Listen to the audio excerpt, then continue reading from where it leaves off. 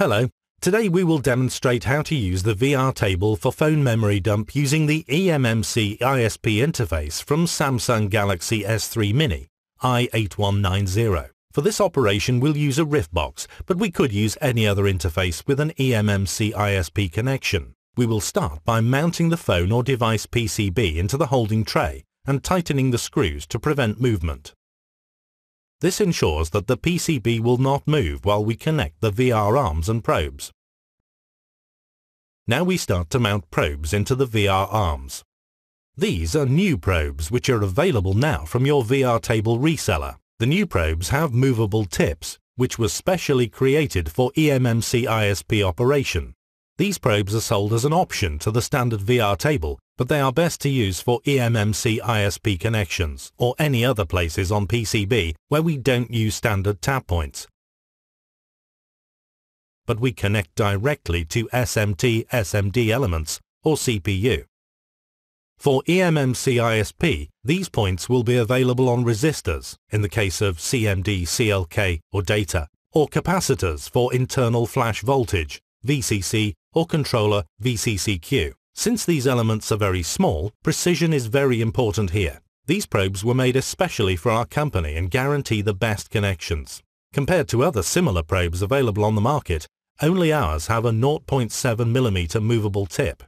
Now we direct each probe with VR arm into the desired position. Since VR arms are fully movable in almost 150 degrees, you can position them into any location. After you locate the eMMC ISP point on PCB, simply loosen the screw on the VR arm and gently position the probe above the point. Then you just tighten the screw to lock the VR arm and probe in place. You can also use the precise screw available on top of each VR arm to adjust the angle of the probe. This is the most important thing in the whole connection process.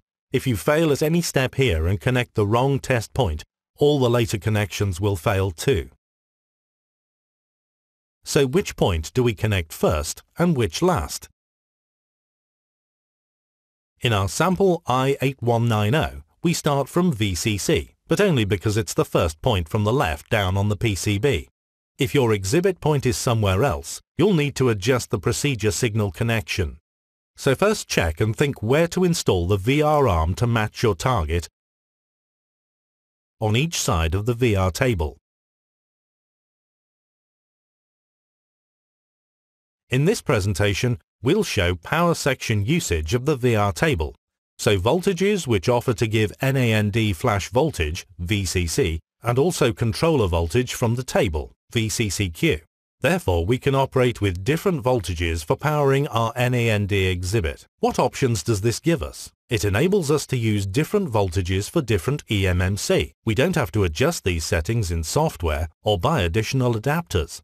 We just connect the cable to the proper voltage connector with a banana connector. You can use the same voltage for VCC and VCCQ by just putting bananas into the same section. In this way, we will connect from the eMMC box as RIF only 3 transmission signals: clock, command, and data. So CLK, CMD, and data. Of course, not forgetting about GND, VSS. After connecting all the probes to the desired points on PCB, so CLK, CMD, data, and also VCC and VCCQ, we can connect the other end of the banana connector into the VR table adapter, JE02, and configure it. As you can see, we have already put banana connectors into the probes to avoid movement of tips during connection, which is the procedure we suggest for all connections using VR table.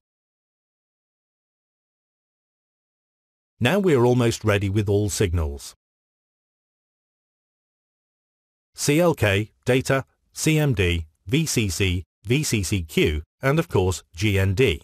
And we will now start connecting it to the RIF box using 17cm FF cables with banana connectors.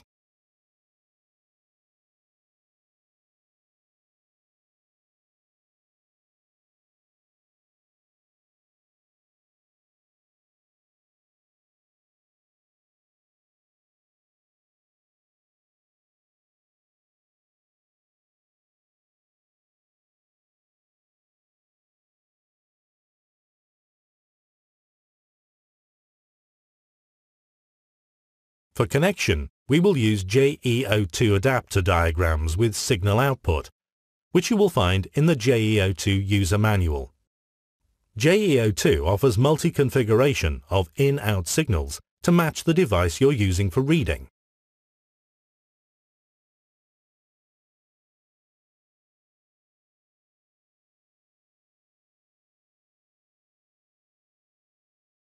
After connecting all cables into the adapter, we connect it to the device, RIFBox.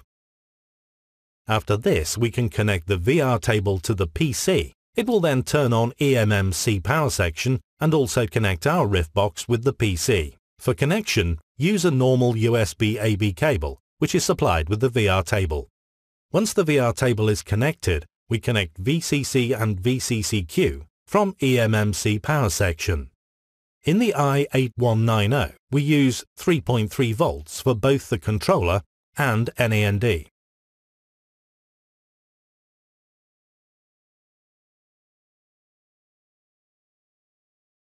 Now we just run software from RIF and detect memory. For this we are going to use the eMMC tab, where we can read full ROM1, NAND, or only user partition.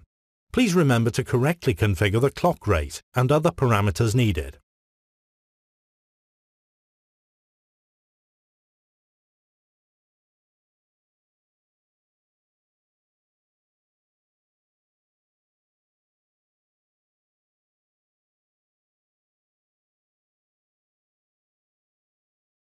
As you can see, eMMC was detected correctly, so we can now read full dump.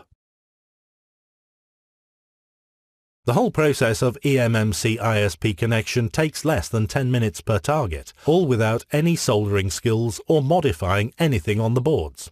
After reading dump, you can retrieve all data as SMS, videos, pictures, and even deleted data with specially created software.